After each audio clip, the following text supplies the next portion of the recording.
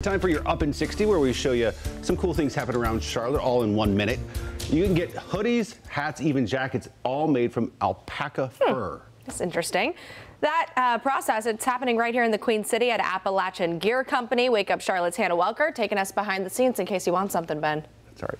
Chances are you've seen alpaca clothing at some point in your life, but a lot of times it's those fluffy hats, the fluffy sweaters that a lot of people think about. Well, now two guys in the textile industry, both from Charlotte, are turning this alpaca fiber into sustainable outdoor gear like this.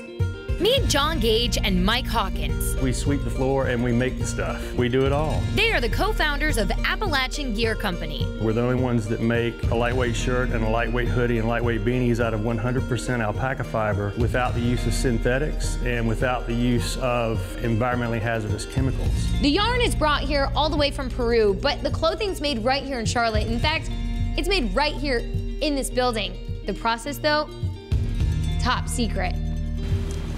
They're already receiving major recognition for their unique product in outdoor magazines across the country. Their overall goal, just to make a good product. Raising alpacas is environmentally friendly. Producing alpaca fabric is environmentally friendly. Our process is very environmentally friendly.